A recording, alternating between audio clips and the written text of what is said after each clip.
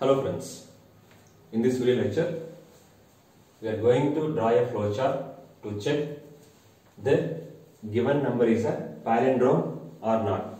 So what is a palindrome? What is a palindrome in a number? For example, if you take 1, 2, 1, if you read it from the left to right, 1 to 1, and you read it from the right to left, the number is the same. That is the palindrome. To check that given number is a palindrome or not, we are going to draw a flowchart.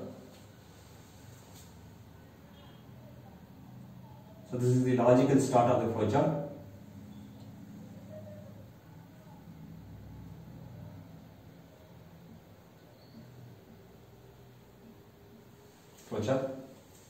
Now we are going to obtain a number, input n.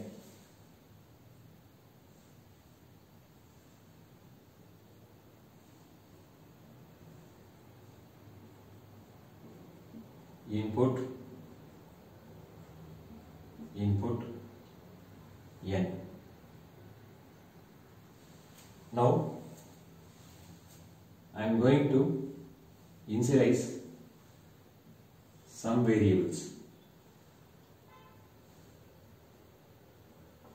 I am storing the value of n in a variable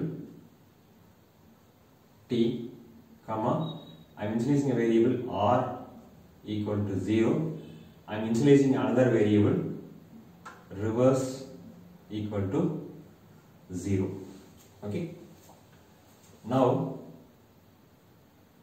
I am checking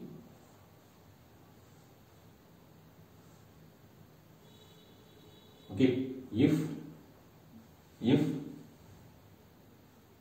n not equal to 0.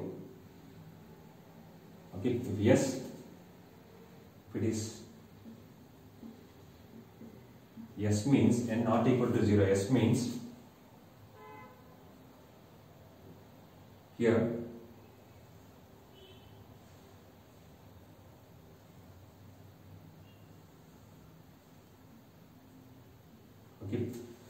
r, the variable r, which is equal to n modulo 10.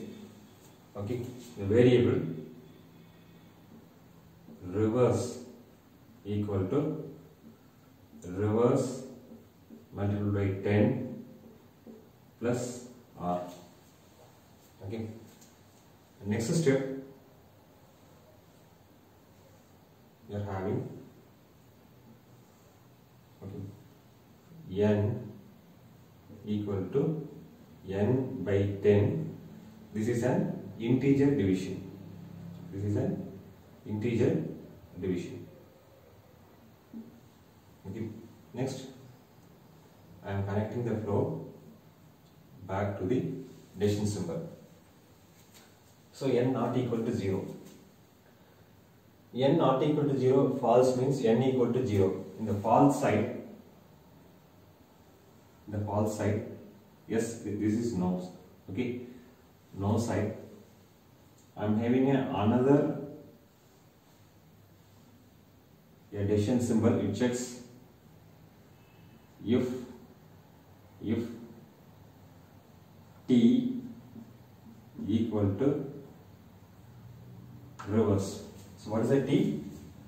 T is the value of the n, that word value of the n, and reverse. This is a formula for the reverse. And if t equal to n, I am printing if it is true means yes. If it is yes means what I am doing, I am printing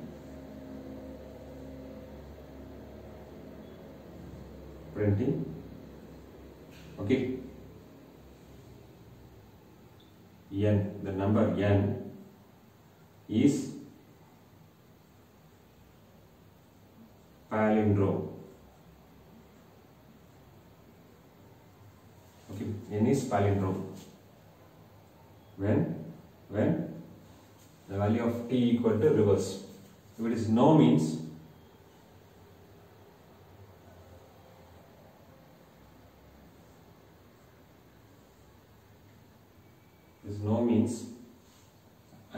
is no. No means I am printing n is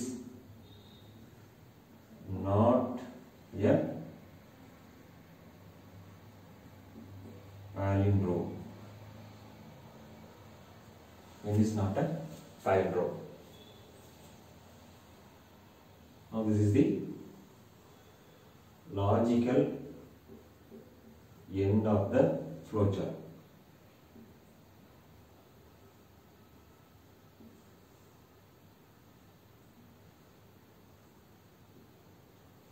This is the logical end of the flowchart. So this is the flowchart. Now we will check how it works. I am taking a number 1 to 1. Okay. So this is the input t equal to n. So the value of t, which is equal to 1 to 1. I am checking reverse equal to 0, r equal to 0. I am checking n not equal to 0, 1 to 1 not equal to 0. Now r equal to n modulo 10.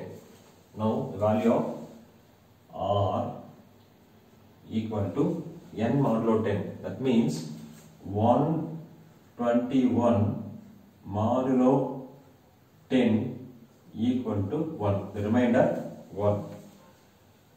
Okay, n equal to, okay, so now r, reverse equal to, okay, existing value of reverse is 0, 0 into 10, 0 into 10 plus 1, which is equal to 1. Okay, reverse equal to 1. N equal to n by 10. Okay, now the value of n by 10 is integer division. Old value of n equal to 121. Now n equal to 12. Okay, if you check 12 not equal to 0, that means 12 not equal to 0 is true. Now r equal to n modulo 10, 12 modulo 10, which is 2. Reverse equal to, okay, the existing value of reverse equal to 1. 1 into 10 plus 2 equal to 12. N equal to n by 10. N equal to n by 10. Now n is become 1. 1 not equal to 0.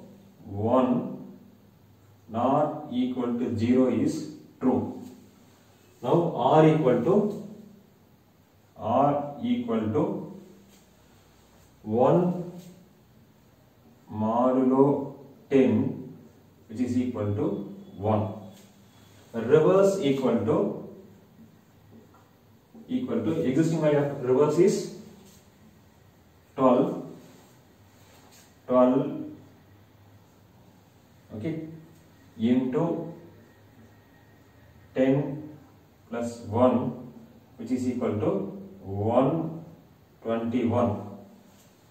12 into 10, 120 plus 1 equal to 121. N equal to n by 10. So integer division, n equal to 0 now. N not equal to 0, false. So n not equal to 0 is false. It will check t. What is the value of t?